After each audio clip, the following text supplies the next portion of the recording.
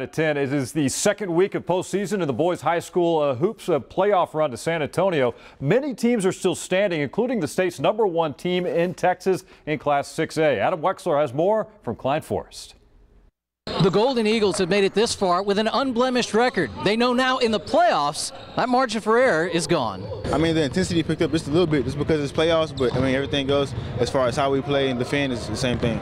That same thing for a very good Klein Forest program has allowed them to continue their undefeated season. We knew we had a target on our back after we had won the Woodlands tournament. Everybody was coming for us. Our coaches always let us know each game that we have a target on our back, so we have to represent it well. Being the top-ranked team in the state throughout the season will do that, but the team certainly doesn't focus on that ranking. We've really tried to keep that from these guys and not let them feel the pressure, because there is some pressure, you know, if you let it get to you.